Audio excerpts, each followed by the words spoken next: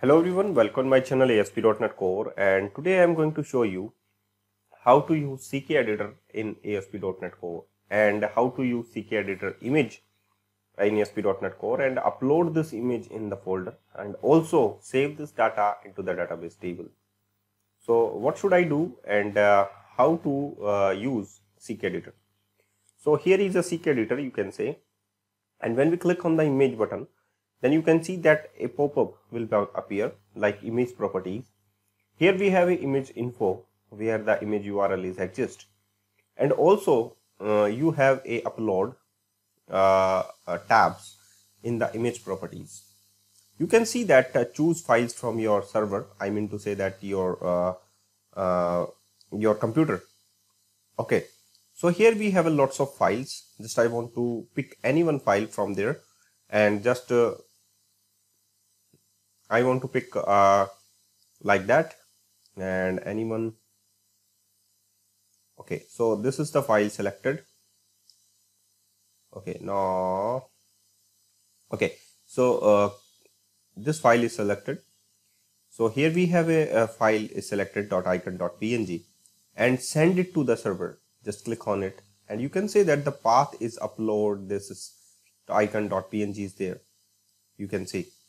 So where your images exist actually, so just click on the browse server and you can say that your file will be saved it here. So just click on it and your URL is there. Now click on OK button and your file is there. After putting some text like hello world, my YouTube channel name is ASP.NET Core, and just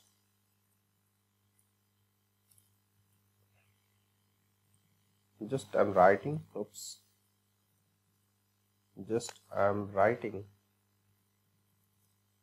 about my vlog.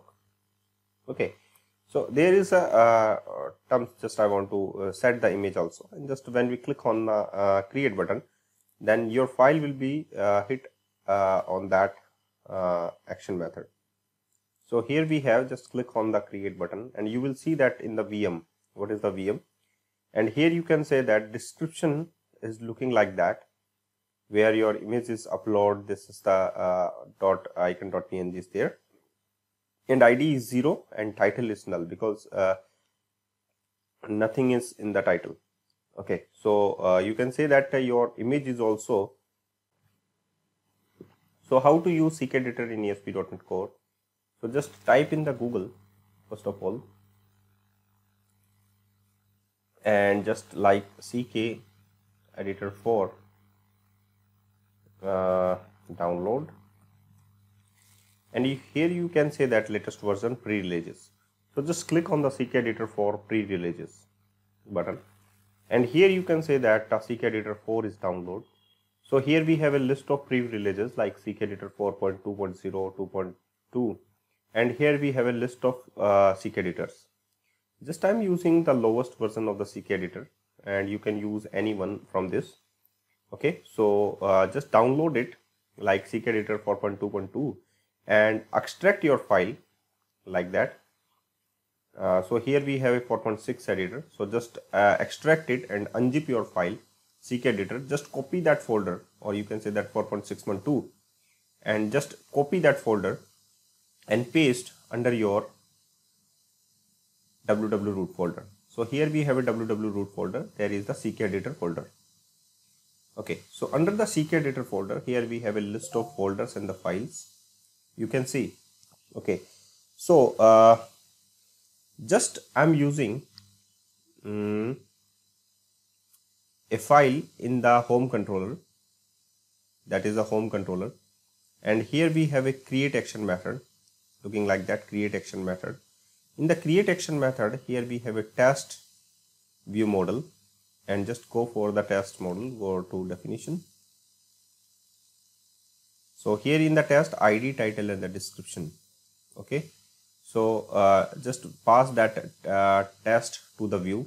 So the create.cshtml looking like that. So here we have a auto or you can say the scaffold generated create section. ID is there, title is there, and description is there. If you are using ID, if you are using create method, then there is a no need to add ID in the create action method. Oops, continue editing. So title is there, so just to stop it first of all. So title and description is there. And description, here we have a text area.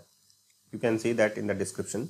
So if the description is bind for the ASP.4, that means ID, name and the value will be passed, that is the description.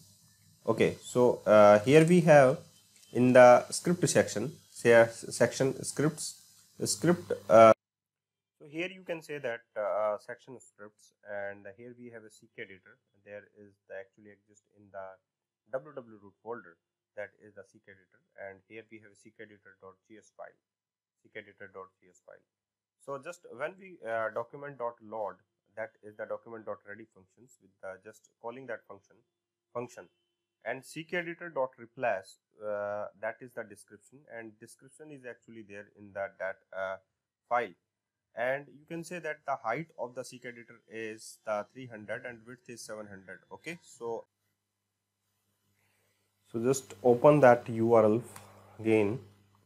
Okay, so when we click, that is that property file browse upload URL.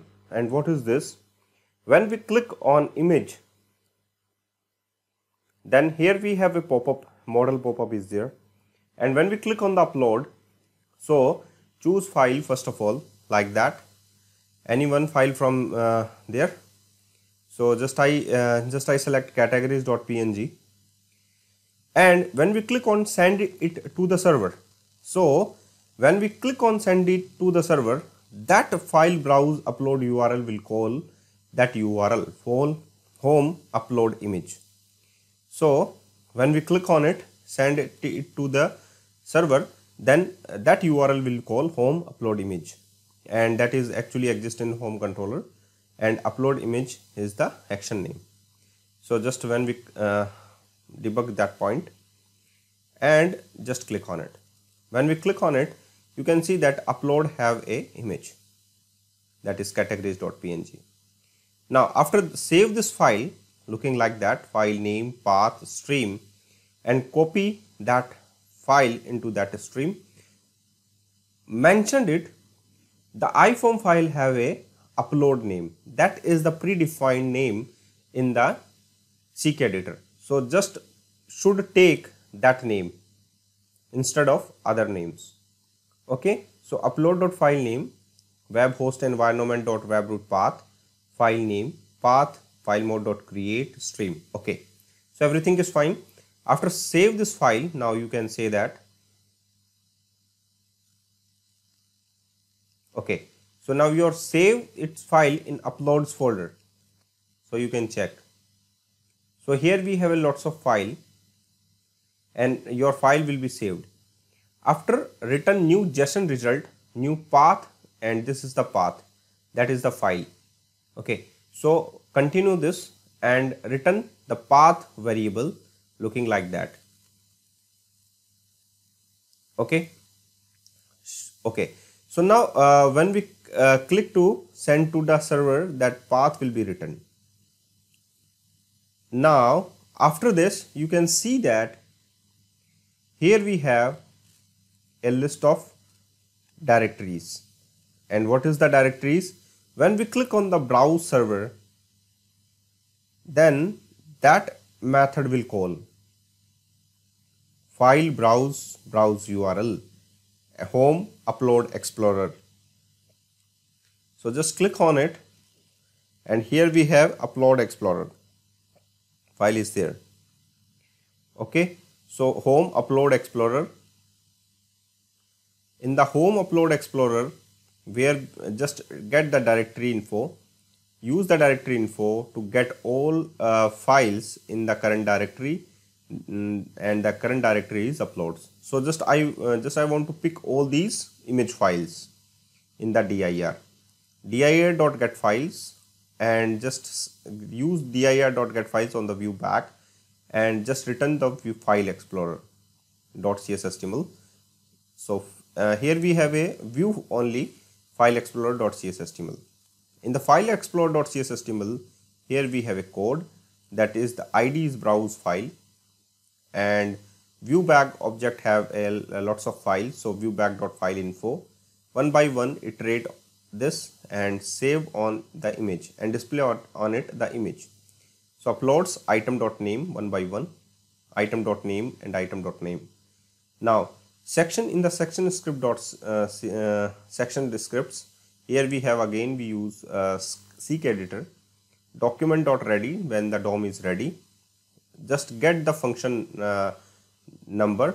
So CKEditor function number, that is context.request.query, and when we click on the any image, that is the browse file.onClick image, then get the file URL. First of all, upload this, I mean to say that when we click on any image, so here we have an object that is this. So attribute title, and where the title is item.name. So file URL is there. Now after that, window.opener CKEditor.tools.call function number.file URL, window.close, how h over, that is this .css, cursor and the pointer. Okay, so that file will explorer is open, and when we click on any, your mouse cursor will be a hand shape, you can see that, and your file URL and pop-up will be closed, but your call function number and file URL is actually copied into that URL section, and your image file will be displayed at here. If you want to save like a v space 10 and h space is 10, so here we have border is 1, so there is the border. Alignment is not set, so left is aligned, I mean to say that text. Okay, so just save this. So here we have an image. Okay, so just also click it, and width is 200, so there is, and this is the text, so just copy and paste it here. Okay, and the title is demo title. Okay, and when we click on the create button, then you will see that image and the text will appear at the VM. So here we have image, and this is the title, and you save this the whole description and the title in the database table. So thank you very much for watching this video, and keep watching all other videos which is related to ASP.NET Core.